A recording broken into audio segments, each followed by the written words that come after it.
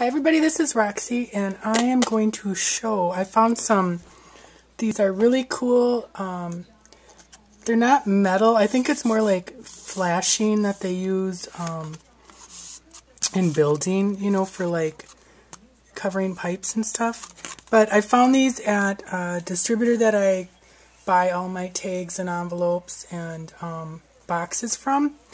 And I'm going to demonstrate what I can do to this. I'm going to alcohol ink it up and emboss it, and then I have them for sale in your paper pantry. So to order, all you have to do is contact me at yourpaperpantry@comcast.net.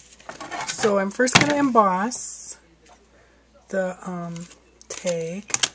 And it is longer than the embossing folder, so I just put it up to the top. And then I can, you know, you can always go through and emboss the other, the end of it, or you can leave it blank and stamp something on it. You know, just stamp it with a rubber stamp.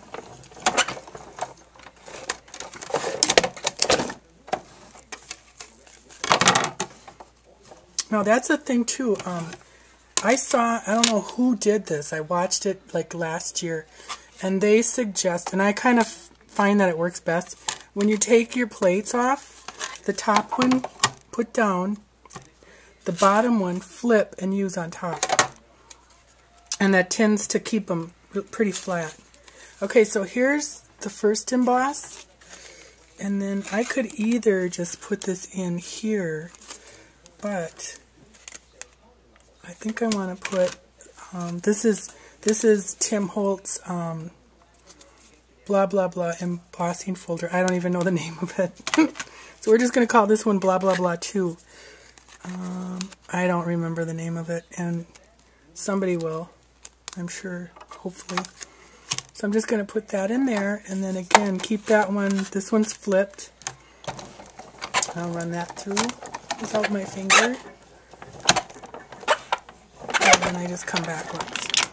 You don't have to come backwards because it won't ruin the previous emboss, you know, because this layer will keep it there. So you can't even tell that it's two different embossing folders.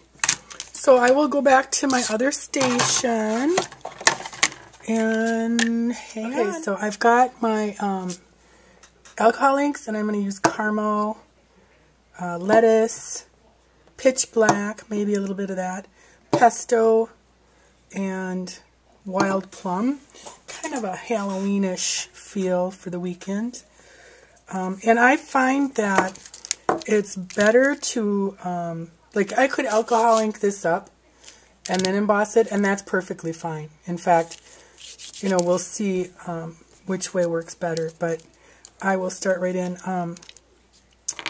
and start alcoholing it up, inking it up.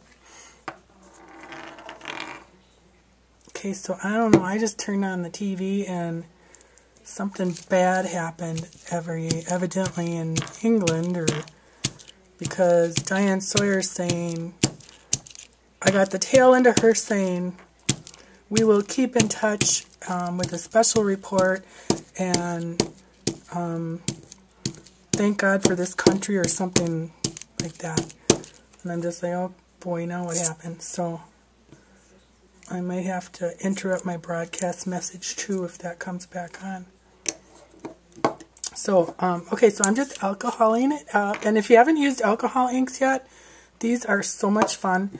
I have done, I've done this on, you can do this on any kind of non-porous surface. And I've even alcohol inked up my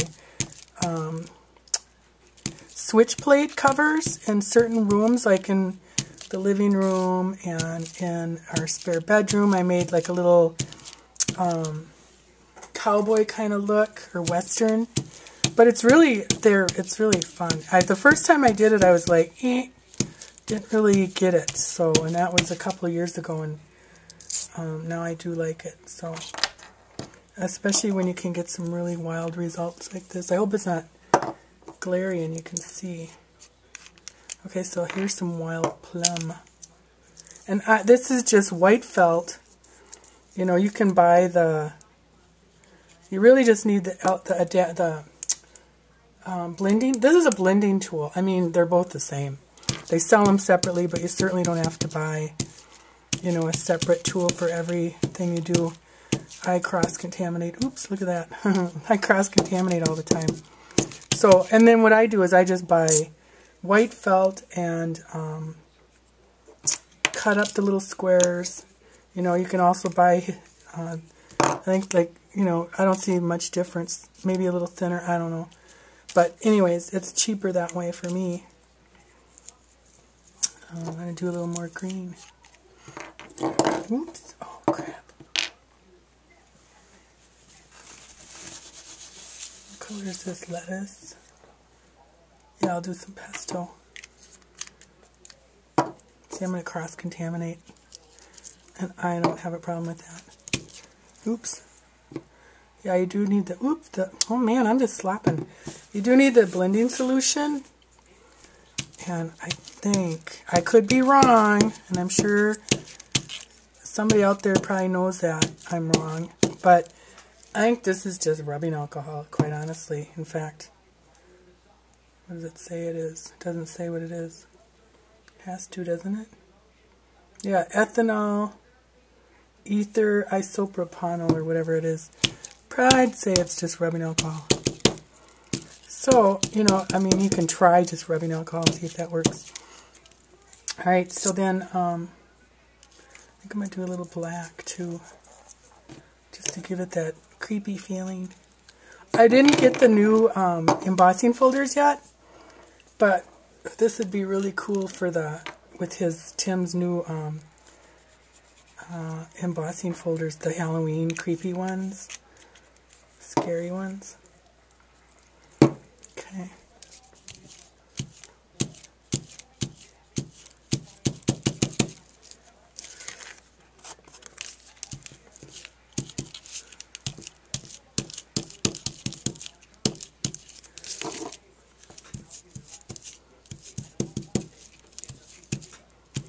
There, just to give it a little bit, and then I think I just want something, maybe some more butterscotch, or the caramel, because that's pretty.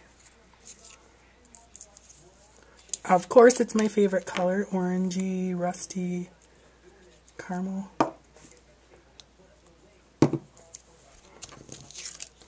Yeah, isn't that pretty? And like I said, I'm noticing that there are some of the silver is still coming through, and I like that. But you might want to alcohol ink first, because you'll just get a real solid ink up on your tag. Alright, so then what we do is we grab our StazOn.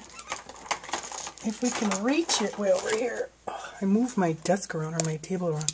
Okay, then grab StazOn, and I kind of, I'll let that dry just a little bit. And I'll just put some stuff away. Where is my bag? Oh yeah. Yeah, so I hope nothing really bad happened. It sounds like they found some bombs or some boxes. I thought they were threatening that the other night or whatever, but I hope not. Okay, so your pad's only going to get the raised. That's still a little sticky. I'm going to wait a little bit. But your pad will only get the raised part, and you don't have to do, like, that's pretty as it is, but wait till you see what the doing the StazOn. And then if you want, you can leave this blank, or you could put a regular tag on back, or a piece of paper, you know, a pretty paper, or alcohol ink that up. The one I did before, I inked it all in black before I embossed it, and that kind of turned out pretty cool. I alcohol inked it up though. Okay, so then you just rub this all over. And this will really take the, and I know, you know what, I know I'm not the first one that demonstrates this, how to do this alcohol ink thing, but I just thought I might catch a couple people that didn't see it somewhere else. Ooh, this is cool. I love these embossing folders he has. They're really cool. I'm just thinking, you know what I was thinking last night? What's he going to do next? Poor little Tim Holtz. He must just be up all night thinking about his next big idea. I mean, that guy has got, that's a true artist. You know, when you can keep coming up with amazing ideas like that. Okay, so oops, I want to do my crown a little bit more. Now this could be, this would be, oh, look at how cool. I love how that turns out. So, I don't know if I'm glaring it up. Get out of the light here. So that's the metal tags. And, you know, they're not, I think it's just really just flashing, which is not sharp enough to hurt anybody. So, give me an email if you'd like to order some of these. You can contact me at yourpaperpantry@comcast.net, or you can message me here on YouTube, or you can message me on our network, our craft network, Your Paper Pantry at yourpaperpantry.ning.com. So, thanks for watching. Bye.